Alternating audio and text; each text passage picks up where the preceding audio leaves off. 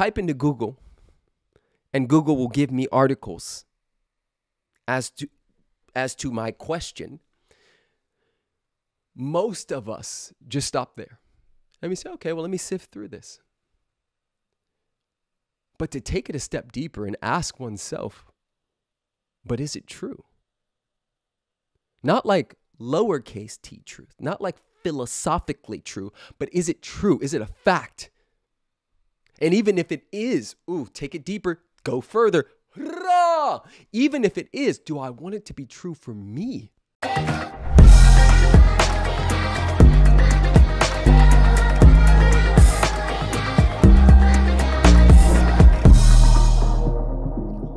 Blessings and blessings, beautiful people. My name is Preston Smiles, and I help people get free from the inside out, regardless of their external circumstances. And today's transmission is the top 5 words to live by. These are my top 5 mantras. These are the top 5 quotes and things that live inside of me that I remind myself of daily. I want to start by saying, in no way do I believe that I have the perfect life. And yet, I know that I have the perfect life. Now, what I mean by that is it's perfect inside of its imperfections. It's not perfect based on someone else's standards. It's perfect because it is. I'm snapping for myself here because that landed for me again. And it's a reminder to each and every one of you. So I'm going to start with quote number 1, mantra number 1. That I live by and remind myself of often. And it is a quote by Friedrich Nietzsche. And it goes like this: those who were seen dancing were called crazy by those who could not hear the music. Now, one of the reasons why this quote is so powerful and it hits me so deep is because each and every one of us has a still small voice that is always speaking. And when we can move out of the way and allow that voice to speak, to dance, to move through us, to animate us, something occurs. And that something, we could name magic, we could name isness, we could name God manifest, we could name it whatever we want. But that something is deeper and outside of our cognitive control. Those who were seen dancing were called crazy by those who could not hear the music. There is specific medicine on your heart. There is specific medicine that was given to you. A divine curriculum was given to you in particular. And when we say yes to that, which is calling us forward, we are saying yes to the world. We are saying yes to the magic. We are saying yes to the gifts that we came here to dispense into the world. Now, taking this a little deeper, the apples don't belong to the tree. The apples belong to the ecosystem. The fruit is not for the tree. The fruit is for the ecosystem. And so, when we allow ourselves to dance to the beat of our own drum,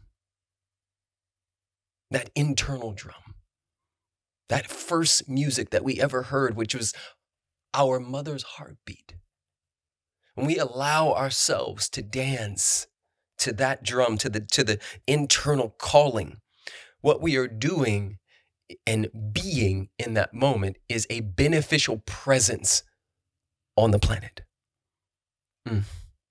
To me, that is our purpose, is to reflect and reveal God's love in only the way that we can. And if a snowflake is unique in its nature, there is no other snowflake that is designed like the next snowflake. The power that be can create that, it created the same within each and every one of us. So that's my first favorite quote, mantra, and words to live by. Quote/mantra number 2 comes from Ernest Holmes. Ernest Holmes is actually an amazing, amazing teacher of mine. No longer on the planet. But there's a book called The Science of Mind. And about 9 years ago, I was reading that book in a class. The class was called The Power of Prayer. And I got to this line that said, to get your questions answered and your answers questioned. And it literally, like, my mind went sideways. You ever have a moment where you're like, wait, what did I just hear? Because it hit me and it reminded me that I had only, for most of my life, stopped at getting my questions answered. Very rarely did I actually question the answer.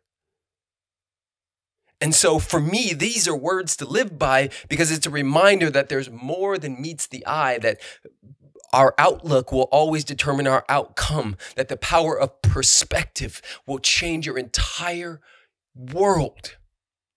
Right? We live in these little anthills where it looks like chaos, but if you pull far enough back,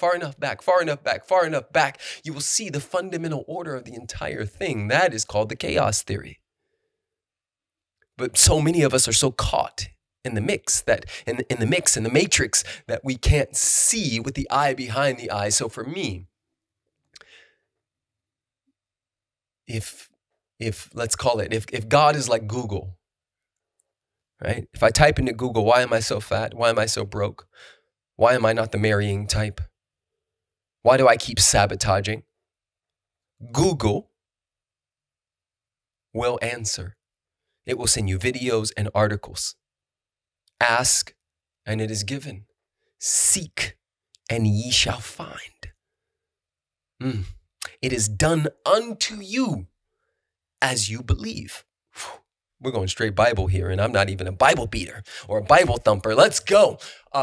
So if I type into Google, and Google will give me articles as to my question, most of us just stop there.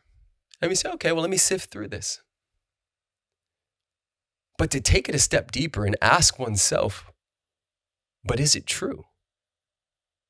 Not like lowercase t truth, not like philosophically true, but is it true? Is it a fact? And even if it is, take it deeper, go further. Hurrah! Even if it is, do I want it to be true for me? That perspective will change everything right now. Right now, some of you are believing things about you that are not serving you. Even if they've been true in the past, they don't have to be true in the now or the future. So get your questions answered and your answers questioned. Let's go. Hurrah! Yo, I don't know if this is landing for anybody, but it's landing for me again. It's another reminder. Okay, let's move on to quote mantra number 3, which comes from the Gnostic Gospels of Thomas. And it states that if you bring forth what is within you, what you bring forth will save you. But if you do not bring forth what is within you, what you do not bring forth will destroy you.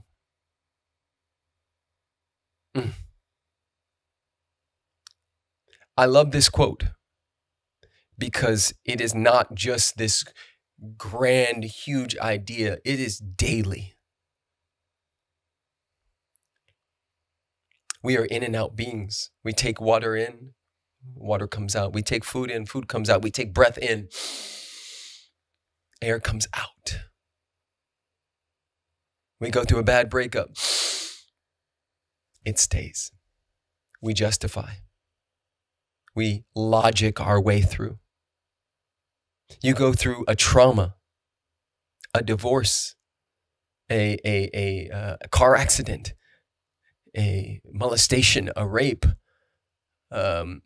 you name it, a pandemic. And we try to rationalize it, but the body remembers what the mind forgets. And so if you bring forth what is within you, even if it's anger, even if it's sadness, even if it's joy, if it's sexual feelings, whatever it is, it will save you. But if you hold, if you hoard, if you hang tight, it will destroy you. That is literally, if you just keep eating and don't poop, guess what's coming for you? This is why so many people have cancer. This is why so many people have created so many diseases, because they're so blocked. There's just some statistic that says most of the doctor's visits are psychosomatic, meaning it's like it's mindset that's affecting the body. So if you bring forth what is within you, whatever it is, it will save you. If you don't, it will destroy you. Ooh, so good. Number 4, we're going to pump through these. Number 4 is, this is one of my favorites as well. Spirit can only do for you what it can do through you. Said differently, now that one's from Science of Mind as well. Said differently, from Conversations with God, number 4, is you cannot have what you want, but you may experience what you have. You can't have what you want, because the act of wanting says there's lack and limitation. There's limitation. If I want, the universe says, of course you want. I'm always going to be a yes. Of course you want. You can't have what you want, but you may experience what you have. Spirit can only do for you what it can do through you. So good. Life doesn't come to you. It comes from you. Are any of you catching the theme here? They're all very similar. There's so much. I could keep going, but I'm going to go to the 5th and final mantra. And it is something I meditate on often whenever I'm experiencing disconnection from my higher self, from my wife, family, anybody. I take a moment to get still. And I repeat this mantra over and over and over again. And I allow my body to feel it as I repeat it. I deserve, I allow, I receive. I deserve, I allow, I receive.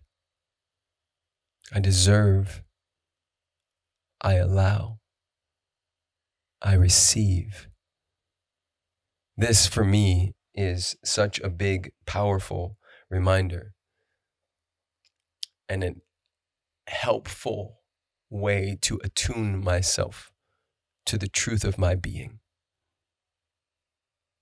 For me, when I look out these windows right now, I see trees, beautiful trees, grass. Each one of those trees is deserving of the sun and the rain that pours on it. It definitely allows, each tree, each leaf, all of it's just leaning, expressing towards the sun.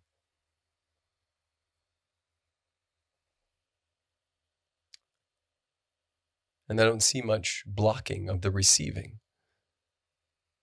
I'll do a whole nother podcast on this, but oftentimes we call ourselves givers, but we aren't good receivers.